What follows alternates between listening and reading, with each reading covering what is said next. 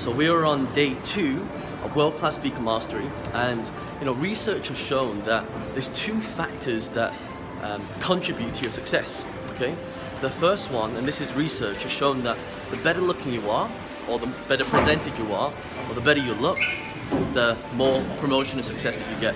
It's just been a proven fact. The second thing that accelerates your success is confidence and self-esteem.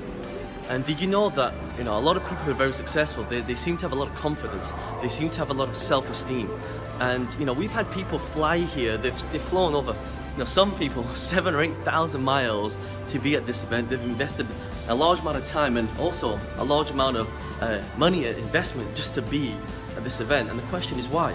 The question is, if you had more success in your life, or if you had more confidence in your life, and you had better self-esteem, do you think that would ripple to different parts of your life? Of course it would. The thing is, you can't change one thing in your life without it affecting other parts of your life. And that's certainly what I found is becoming a speaker. People say, why do I need to become a speaker even if I don't want to become a public speaker? Well, it's because of confidence, it's because of self-esteem.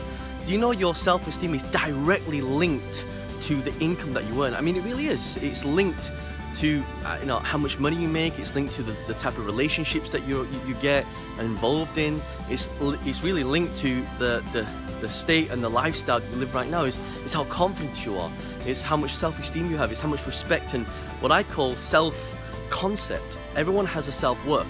If I was to say to you that, think of how much money you earn right now and do the same job for half the price, would you do it? Probably not. Why? Because you're worth more. So a big part of this is really understanding, first of all, who you are, what your message is, and really thinking about, from a scale of 1 to 10, how big is your self-esteem right now? Again, people have traveled thousands of miles to be here. They have invested a lot to be here, not only in money, but also time. And the question is why?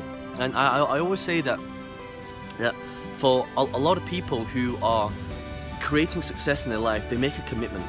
And they make a commitment to do something in their life. It's not just, oh yeah, I think I'm going to do it, I might do that. They go, no, I'm going to do this, I'm going to do whatever it takes, and I'm going to make that commitment, because the universe will not give you the things you want unless you first commit, unless you first tell the universe you are ready.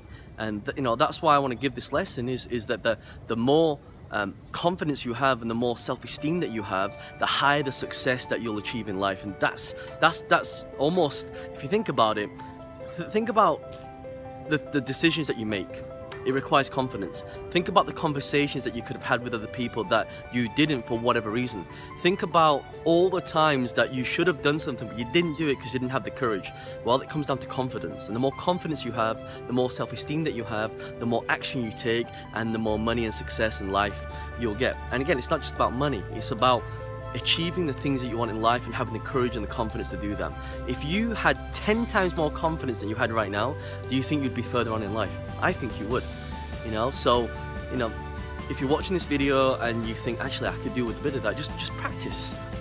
Just go out there, start a conversation with someone who go out of your comfort zone. The further you stretch out of your comfort zone, the more that you'll be able to achieve, and that's what I found. So I hope you found this lesson useful. We're about to start day 2 of world-class speaker mastery here in beautiful Bali. It's about 32 degrees and I'm sweating wearing this t-shirt. You can't see my back right now. So I look forward to seeing you later. See you later.